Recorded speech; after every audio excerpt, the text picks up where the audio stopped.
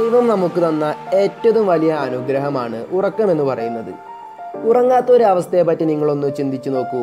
ശാരീരികമായിട്ടായാലും മാനസികമായിട്ടായാലും നമുക്ക് വളരെയധികം റിലാക്സേഷൻ നൽകുന്ന ഒന്നാണ് ഉറക്കം.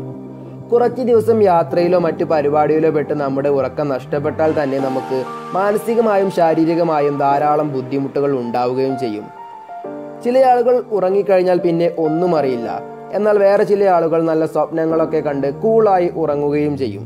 സത്യത്തിൽ ഉറങ്ങുമ്പോൾ എന്താണ് നമ്മുടെ ശരീരത്തിന് ശരിക്കും സംഭവിക്കുന്നതെന്ന് നിങ്ങൾ ചിന്തിച്ചു നോക്കിയിട്ടുണ്ടോ? അതായത് നമ്മൾ ഉറങ്ങുമ്പോൾ നമ്മുടെ ശരീരത്തിന് പലതരത്തിലുള്ള മാറ്റങ്ങൾ സംഭവിക്കും. അപ്പോൾ അത്തരത്തിലുള്ള 10 ഫാക്ട്സുകളാണ് ഈ ഒരു വീഡിയോയിലൂടെ ഞാൻ നിങ്ങൾക്ക് പരിചയപ്പെടുത്തി തരാൻ പോകുന്നത്. അപ്പോൾ ഒട്ടും താമസിക്കാതെ നമുക്ക് നേരെ വീഡിയോയിലോട്ട് പോകാം.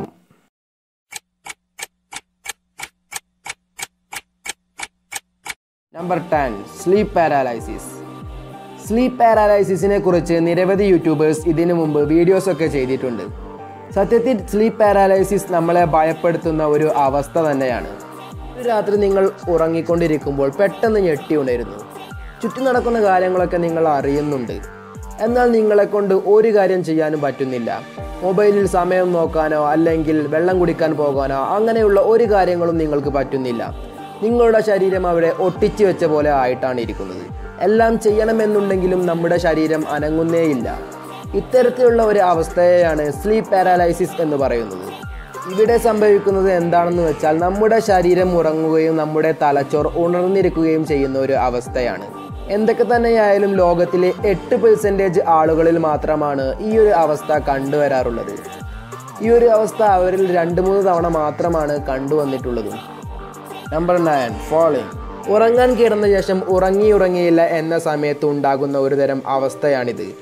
ഉറങ്ങിയെന്ന് നിങ്ങൾ വിചാരിക്കുന്ന സന്ദർഭത്തിൽ നിങ്ങൾ എന്തിലേക്കോ വീഴുന്ന പോലെ നിങ്ങൾക്ക് അനുഭവം ഉണ്ടാകും.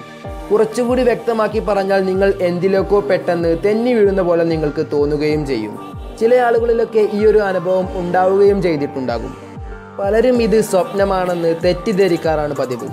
എന്നാൽ ഇത് സത്യത്തിൽ നമ്മുടെ ശരീരത്തിൽ ഉണ്ടാകുന്ന ഒരു തരം ഫിസിക്കൽ സെൻസേഷനാണ്. ഇതിൻ്റെ കാരണം എന്ന് പറയുന്നത് ചില ദിവസങ്ങളിലൊക്കെ നമ്മൾ നല്ലപോലെ ഹാർഡ് വർക്ക് ചെയ്യും, അല്ലെങ്കിൽ നമ്മുടെ ശരീരത്തിൽ നല്ലപോലെ സ്ട്രെസ് ഉണ്ടാകുകയും ചെയ്യും. ഈ ക്ഷീണത്താൽ നമ്മൾ നേരെ ബെഡിലേക്ക് പോയി ഉറങ്ങാൻ കിടക്കുകയും ചെയ്യും.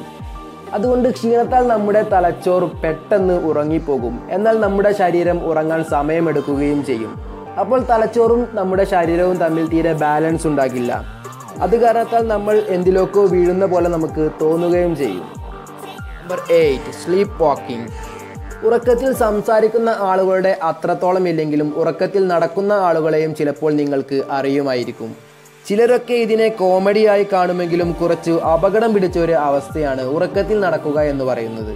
വെറുതെ ഇങ്ങനെ നടക്കുക മാത്രമല്ല, ഉണർന്നിരിക്കുമ്പോൾ നമുക്ക് ചെയ്യാൻ കഴിയുന്ന എല്ലാ കാര്യങ്ങളും ഉറങ്ങിക്കൊണ്ടിരിക്കുമ്പോൾ നമുക്ക് ചെയ്യാൻ കഴിയുമെന്ന് സ്ലീപ്പ് വാക്കിങ്ങിലൂടെ ആളുകൾ തെളിയിച്ചു കൊണ്ടിരിക്കുന്നു. Number 7, sleep talking.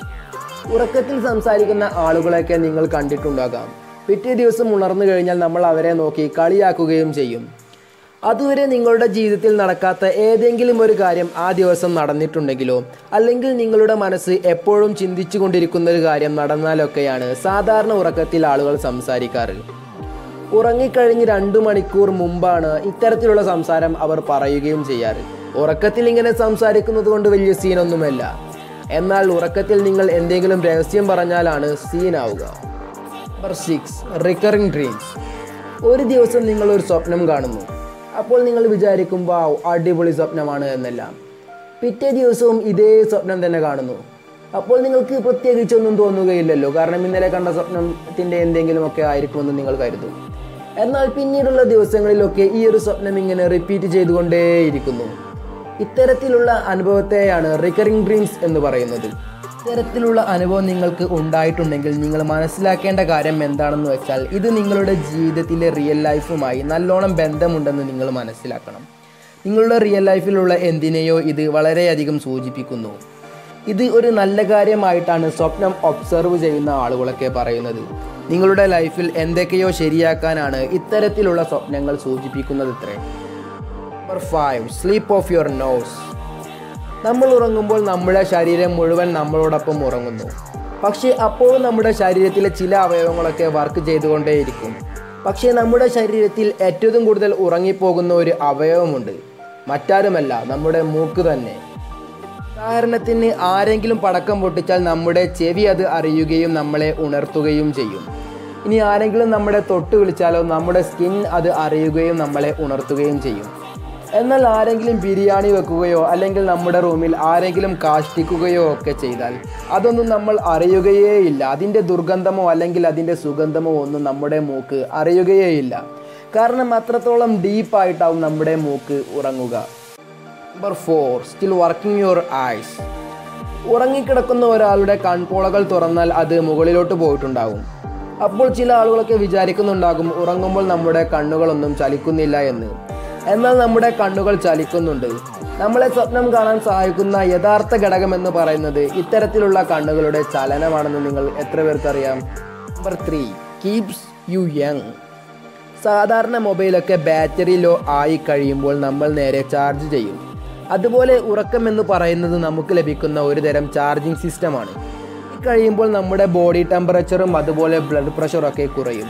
മാത്രമല്ല അത് നമ്മുടെ ഹൃദയത്തിന് റിലാക്സ് ചെയ്യാൻ ഒരു അവസരം കൊടുക്കുകയും ചെയ്യും.